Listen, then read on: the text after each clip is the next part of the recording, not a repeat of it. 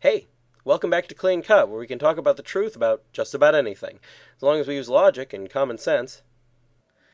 This season, we're dealing with a few issues that keep popping up age after age through reflection and examination of the scriptures. This time, what does the Bible say about manipulation? Manipulation isn't explicitly mentioned in the Bible, but there are descriptions of many kinds of behaviors that fall into the same overall definition. It's probably best to start with a short explanation of what it is. Sometimes, the word manipulation can describe simply using something with your hands or managing something skillfully, but that's not what we're talking about here. The definitions we're referring to are these. 2b. To control or play upon by artful, unfair, or insidious means, especially to one's own advantage. 3. To change by artful or unfair means so as to serve one's purpose. Doctor. When these things are applied to other human beings, manipulation can involve the use of lies, deceptions, psychological tricks, false framing of situations, and other falsehoods to try to get people to do what you want. So let's go right for the jugular on this issue with Thou shalt not bear false witness against thy neighbor. Exodus 20:16.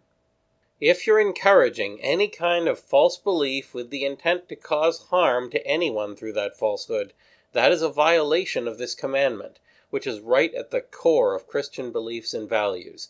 This encompasses the various kinds of manipulation tactics quite well. Lies are direct false witness, as are falsehoods that aren't lies per se, but are still meant to cause harm. Deceptions carry the same goals as lies, even if they're delivered less directly. Framing a situation falsely is still a type of false witness, although not through direct testimony. And the purpose of a psychological trick is to acclimate a person to some situation or belief that they wouldn't choose otherwise. This lessens their freedom to make their own choices, which is definitely against them. Because of this, all types of manipulation can be considered false witness, even if the thing you're trying to convince people of through these methods is true. The method being used is deceptive, and is therefore false in some way. The only way manipulation could be justified, therefore, would be if it were being used to help someone, without hurting anyone, and it's not hard to think of a situation like that. Telling your 5-year-old that the fish he's about to eat is actually chicken might get him to eat it, and once he gives it a fair shot, he could learn to love it and become a lifelong fish lover. Martial arts shows and movies are full of these kinds of situations as well, where an old master will insist that his pupil do some menial task, and in the end the task improves his strength, awareness, or skill in some way. So it is possible to bear false witness in support of your neighbor, but sadly it's not nearly as common. Learning to avoid being manipulated is the same as learning to avoid being deceived, and again, the Bible offers some helpful tips. Beware of false prophets, who come to you in the clothing of sheep, but inwardly they are ravening wolves. By their fruits you shall know them. Do men gather grapes of thorns, or figs of thistles? Even so, every good tree bringeth forth good fruit, and the evil tree bringeth forth evil fruit. Matthew 7:15-17. When following someone's advice leads to terrible disaster, it's usually best to be suspicious of them in the future.